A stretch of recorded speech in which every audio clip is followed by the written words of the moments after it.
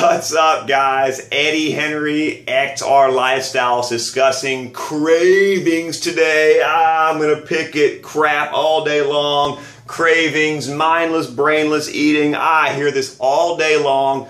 Okay, why do we have cravings? And furthermore, how do we beat cravings? So you have cravings for one of two reasons. You're either malnourished, which means you have some type of nutritional deficiency in your body, and your body is craving that nutrient. Let me break this down a little bit further. Every cell in your body requires 90 nutrients to function properly. The second you have less than 90 for whatever reason, that sends a signal to your brain. Your brain results in a craving because we need fuel. We need to get back to 90 nutrients so we can be optimal. And the second thing that could possibly cause a craving is dehydration. Your body does not, unfortunately, differentiate between cravings and thirst. So the second you get dehydrated, you have the same type of signal sent from your brain in the form of cravings. So the only for sure way to remain in a state that you don't have cravings and therefore don't snack is to hit a point of what I like to call nutrient saturation. And how we hit nutrient saturation is through eating a variety of whole foods, timed correctly, using proper supplementation, and staying hydrated properly. If you do those things, you will never have a craving again. If you never have a craving again, you will never snack again. If you never snack again, you'll be a freaking lean and mean beast. So let me give you a couple examples here. Breakfast, we'll use breakfast for example. So your first example is a whole wheat bagel. Second example is whole wheat bagel with peanut butter, banana, coffee creamer. Third example, my personal favorite, is kids' earmuffs, fast food breakfast, or what I like to call chemical bullshit. And then the fourth, my favorite breakfast, actually my personal favorite breakfast, would be a vegetable omelet with mixed berries and a vitamin mineral complex. So back to the whole wheat bagel. Okay, it's going to yield about 300 calories, and of those 90 nutrients that your cells need, I would probably say it delivers about 10 of the 90. So you are still nutritionally deficient after eating this bagel. So consequently, about an hour to an hour and a half later, your body's going to have cravings. Then you're going to snack. Failure. That's not good. That gives you big hips and a big butt. Okay, the second thing. Okay, so now we have a bagel, peanut butter, banana, coffee creamer. So now we're up to about 700 calories. But the good news is we have more nutrients in there. We have peanut butter, some protein, and a banana, some color, some potassium.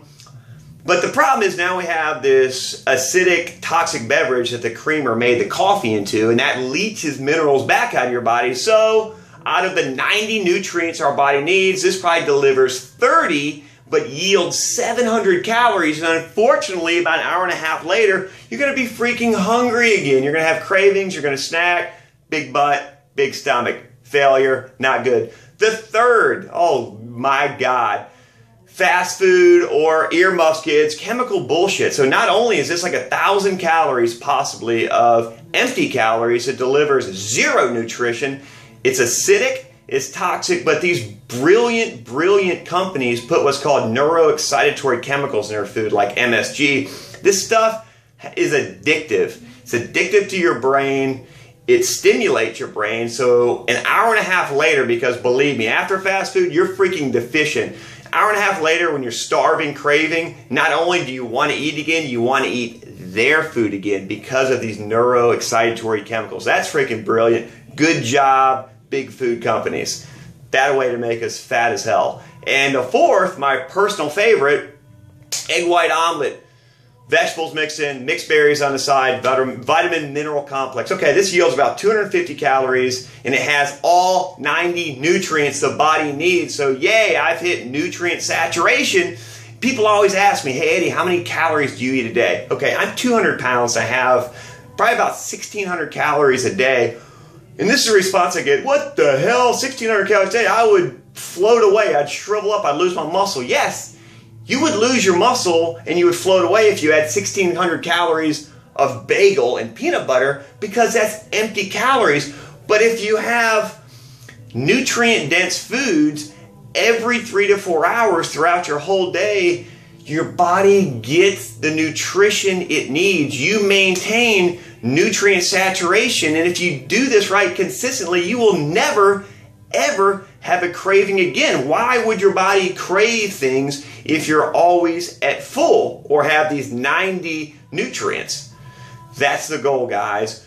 Cravings create snacking. Snacking creates empty calorie consumption. Empty calorie consumption creates weight gain, frustration, and stops your results.